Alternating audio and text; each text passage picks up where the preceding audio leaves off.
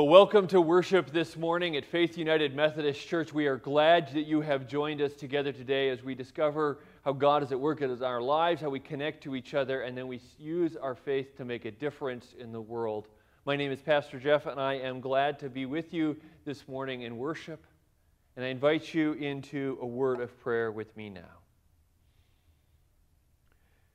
New every morning is your love, great God of light. And all day long you are working for good in the world.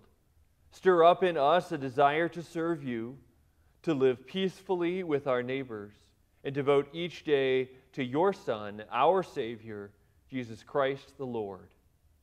Amen.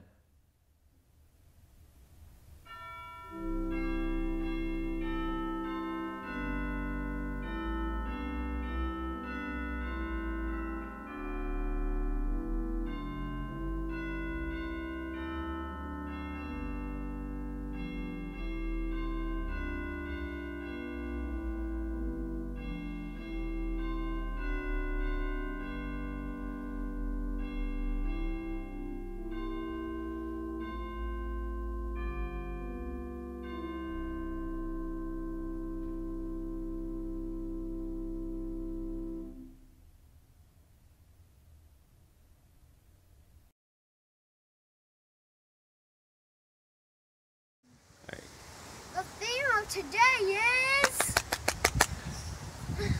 God's Liberation Community. Should we do this again? Yep. The theme of today is God's Liberation Community.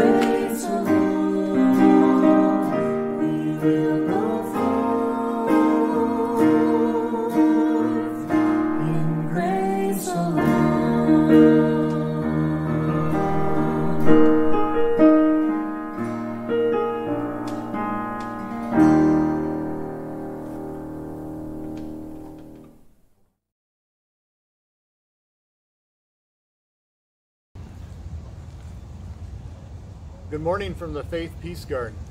Today's scripture lesson is Deuteronomy 34, 1 through 12. Moses dies and is buried in the land of Moab.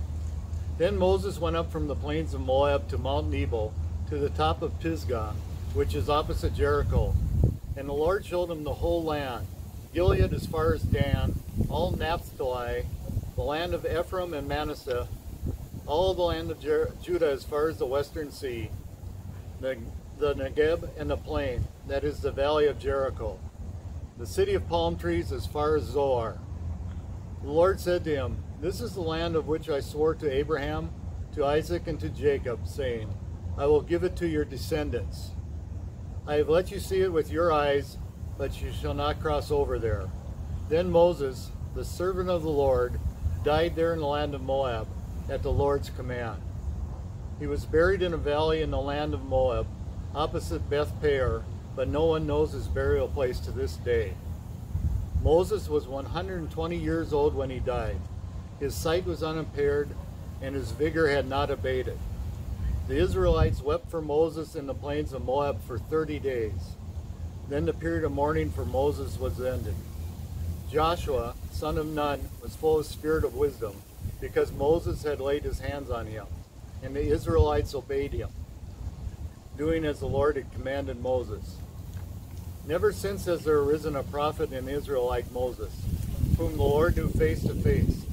He was unequaled for all the signs and wonders that the Lord sent him to perform in the land of Egypt, against Pharaoh and all his servants and the entire land, and for all the mighty deeds and all the terrifying displays of power that Moses performed in the sight of all Israel. The word of God for the people of God. Thanks be to God. Well, would you please pray with me? O God, may the words of my mouth and the meditations of all our hearts be acceptable in your sight. Take my lips and speak with them. Take our minds and think with them. Take our hearts and set them on fire. Amen. Well, we're now into our 5th week of looking at the 10 Commandments, and every commandment probably hits us at a different point in our life, maybe creates a little more of a stumbling point for us. We've hit the teenage years when it comes to problematic commandments, because we're at that one to honor your parents. And I think if we're all honest, when we were a teenager, this was probably the one we were most skeptical of, wondered if maybe it didn't just get kind of slipped in there by some parents rather than by God, and certainly one that all of us probably struggled at one point or another with as we were growing up. Now, as we're looking at this commandment today, I also want to asterisk it with that notation that says this is a challenge for us, a call for us to do, but it's given in the midst of what I would call maybe not a perfect relationship, but at least a loving relationship, a two-way relationship. And then sadly, we know all too often there are issues of abuse. And this command is not meant as a cry to those who have been abused that in spite of that they're supposed to honor and respect those parents, but rather is meant to speak to all of us in more better circumstances. And so I don't ever want to see this meant to be used in that way, as to challenge people or tell them what to do in those horrific moments. As I was thinking about this commandment, I was thinking back to an experience I had when I was at Beloit College. And Beloit College, like most small liberal arts schools, attracted its fair share of somewhat intelligent to intelligent, certainly people who thought themselves intelligent individuals who would come to school. And what's so remarkable about a place like Beloit is it would just attract all these 18-year-olds that had already figured it all out, right? And so I encountered what I sort of called the first-year philosophy major syndrome. The number of people who would be willing to pontificate for hours on end late at night with each other about the great mysteries of the world and how they had already figured it all out before going through their years of school at Beloit. Before any of this extra education, they had somehow figured all of the mysteries of the world out. I think actually, if we're honest with ourselves, a lot of us probably fall into that category at one point of thinking we know it all. I like to think of myself as as an early bloomer to that. I was pretty sure I had it all figured out by age 16 or 17. And so by college, I was more and more aware that I didn't really have a clue as to how it all worked. But this idea, this notion that we have figured it all out is one that I think a lot of us have shared in one way or another. You know, I was reminded of this in another form when I was listening to a podcast of an interview with Ken Jennings. If you don't know who Ken Jennings is, he is considered the greatest of all time when it comes to Jeopardy! I think he still holds the streak for the longest number of consecutive wins on the show, and went on to the Tournament of Greatest of All Times, Tournament of Champions, and won that. So he is the greatest ever for Jeopardy! And there was this interview, this conversation with him. And in addition to being an expert at trivia, Ken Jennings also grew up Mormon. I don't recall if he still identifies as Mormon or what he would exactly say, but he talked about an experience he's had with experiencing people online, typically in his experience, people of an atheist persuasion who, again, have somehow managed to figure it all out. These are the people that, despite the wisdom of generations, they are so remarkably able to say now, in this time, in this place, they know better than everybody else that's come before them, and almost look down on anyone who would sort of cling to these ideas of religion that, you know, sure, maybe no one in the past thought to question, but here now, in our enlightened moment, we can express our doubts. And Ken kind of found this a little bit ridiculous, and I kind of agree with him that there's a danger that we all face in thinking that we somehow uniquely in this time and this place understand things in a way that others before us could never have grasped. And I think instead, what we need to do is remember to look back and recognize the wisdom, the experience, and the knowledge of those that go before us. And I think that's actually what we're trying to get at in this command to honor our parents. Because if you look beyond, we tend to simplify all of our 10 commandments, and so we tend to think of it as honoring our parents. But that's not the full commandment. The full commandment is honor your parents so that when you come into the promised land, you might be fruitful. You might be successful. You see, this honoring our parents is not just this blanket endorsement of them, this thing we're supposed to do automatically, but is connected to how we are meant to be in this new community, in this new land that we're going into. And I think there's some wisdom to that idea. The reason we honor our parents is not just some sort of age hierarchy of, you know, always remember the people who are before you, because I admit, as I get older and older, I kind of wish more and more of my kids would honor me. Sure would make life easier sometimes. But that's not what this is about. This is about how do we live our lives. And that's why when I was thinking about this text and what other scripture story I could read and share to illuminate this, we picked out this story from Deuteronomy, because this is the handing off of the torch, right? This is Moses at the end of his time leading the people, passing that on to Joshua as he leads the people into the promised land. And now we have a new generation. Moses is the last of those who were in captivity, handing it off to the new generation. And so this command to honor our parents is also a command to remember our parents. Honor and remember their sacrifices, what they did for us in the positive to get us out of slavery in Egypt and into the promised land, but probably also to honor and remember the mistakes they made that caused them to linger for so long in the wilderness. And that we should then in turn learn from our mistakes. You know, I think we make a mistake sometimes when we think about honoring our parents or our ancestors, remembering the past, that we somehow think that means to overly glorify it, to put it up on a pedestal and idolize it. I don't think that's what we're being called to do.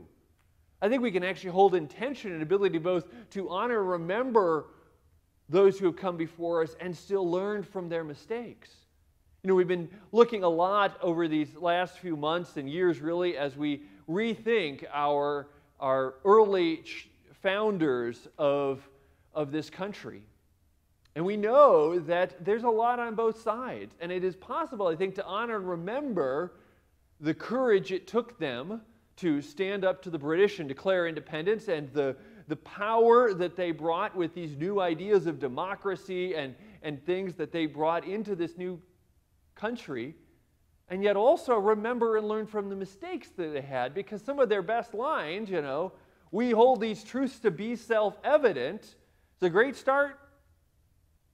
That all men, there's Jefferson off the rails again, right?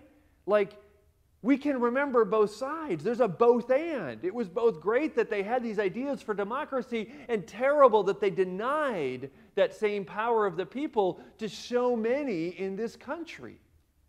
And the same is true with our parents. To honor and remember our parents is not to say our parents have never made mistakes,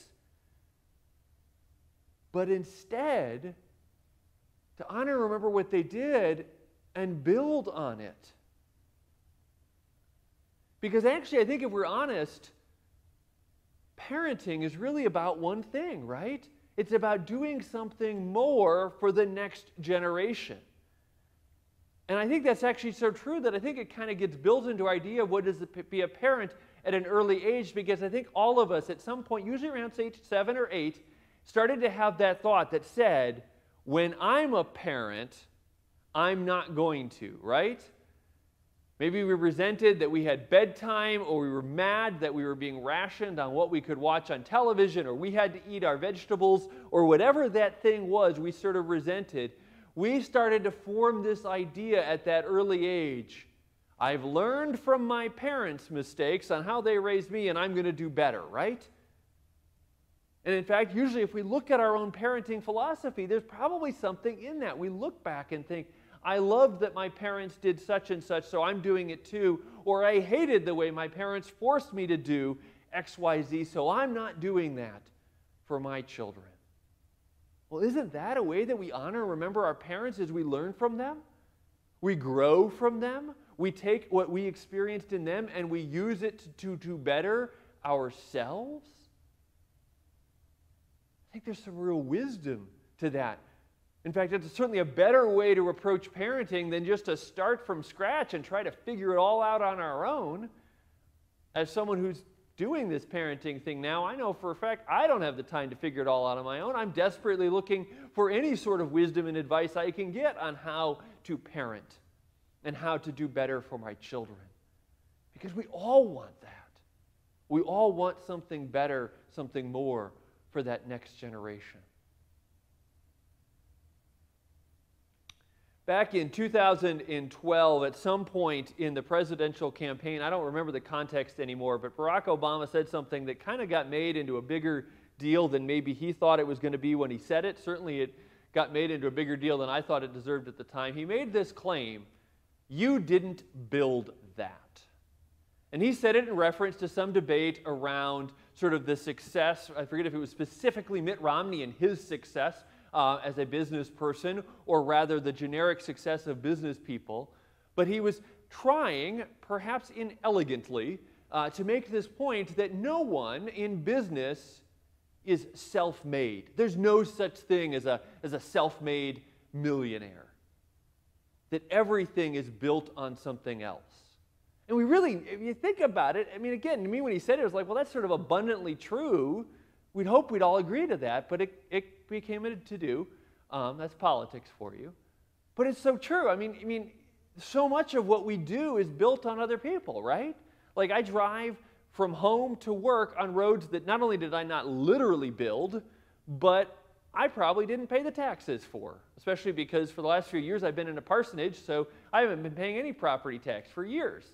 So I haven't been contributing to the roads, the bridges, and so forth that I, in fact, drive on. And now as an electric car user, I don't pay the gasoline tax anymore. So again, I'm not contributing, but I'm benefiting from the infrastructure that other people have helped to build.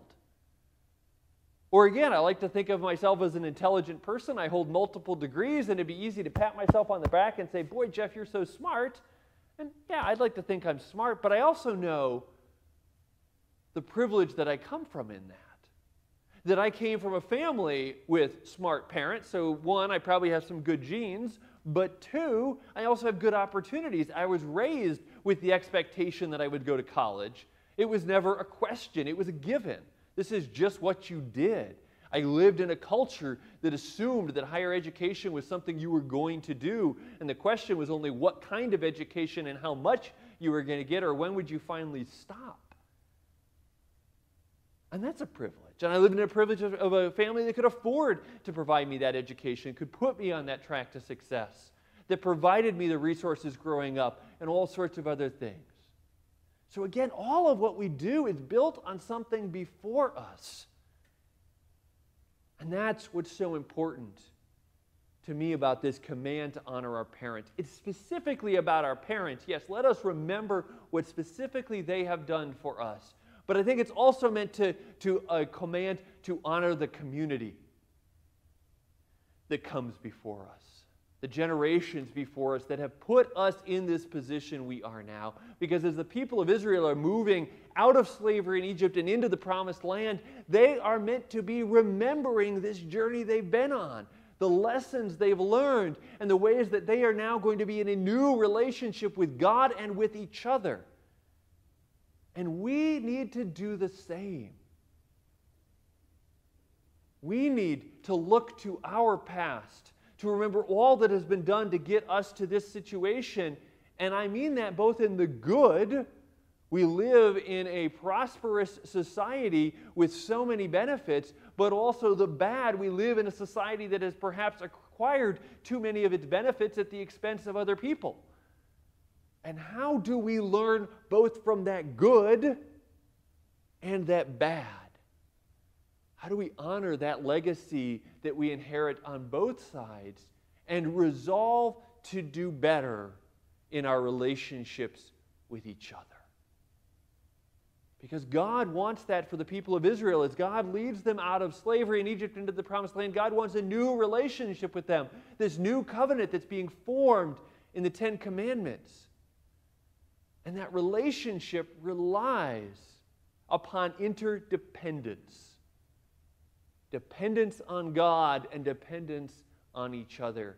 Because none of us can do it alone. I mean, again, this text we read in Deuteronomy spends great lengths talking about how wonderful Moses is, right? This is the guy, unlike any other person, who's seen the face of God and lived. And yet, why is Moses here on this side of the river, not across in the promised land? Because even Moses, who had seen the face of God, struggles. And if with all his knowledge and experiences, he struggles with his faith, what hope do any of the rest of us have without each other and without God? So that's where we always have to start, by honoring and remembering those that have gone before us and those who surround us. Amen.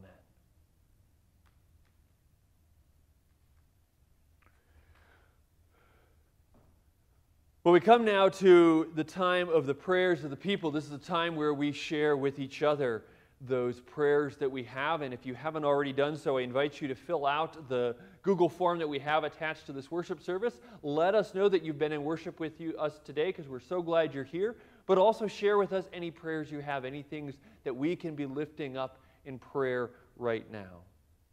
And then I would invite you to join with me now in this prayer. O loving God, thank you that you are always with us. We have been on many journeys of life and faith in our lives. Journeys of family and career, of friendship and imagination, of personal fulfillment and community building. And we live always with the hope of someday arriving into the light of fulfillment. But we thank you today that as people of faith, our commitment is to the journey itself. We recognize that in many ways our dreams will never be fully actualized, and yet we know that we let go of the possibilities of peace on earth and with true justice and Ugh. And yet we know that to let go of the possibilities of peace on earth with true justice and equity is to let go of God's heartbeat in our lives. We thank you for the prophets of our world who have held up the visions and shown us the potential, who have led us to the mountaintop from which we can all see the glory of your grace made known on earth. Guide us as we continue to strive to get closer to its fruition on this journey with a hurting planet. Guide our footsteps and help us to be healers. On this journey for racial justice, guide our steps to recognize one another as siblings in your family. On this journey for economic equality, guide our steps toward the common good and enough for all. On this journey with immigrants and sojourners everywhere, guide our steps to notice that even we are sojourners and our welcome is your welcome. On this journey to be your people on earth, guide our steps and teach us to live more fully until we can affirm that journey itself is our home and you are with us all the way. Oh God, we lift these prayers up to you. We lift all those prayers on our hearts, those prayers for needs in our lives, in the lives of our family and friends, in our community, in our world. And so God, we lift all these up to you in the name of Jesus. And so we pray as he taught us, saying, Our Father, who art in heaven, hallowed be thy name. Thy kingdom come, thy will be done, on earth as it is in heaven. Give us this day our daily bread, and forgive us our trespasses, as we forgive those who trespass against us. And lead us not into temptation, but deliver us from evil. For thine is the kingdom, and the power, and the glory forever. Amen.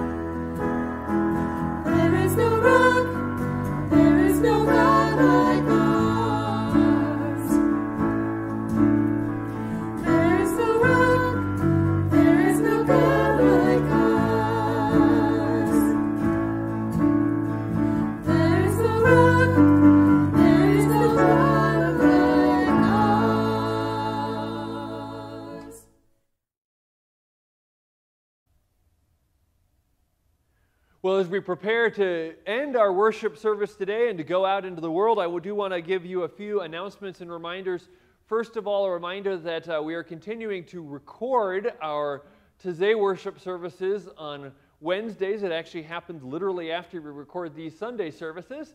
We record the Wednesday services, and those will be posted by Wednesday evening, so if at all possible. So we encourage you to check those out and use those in the middle of the week as a chance to recenter yourself and find that time of worship in the midst of the week.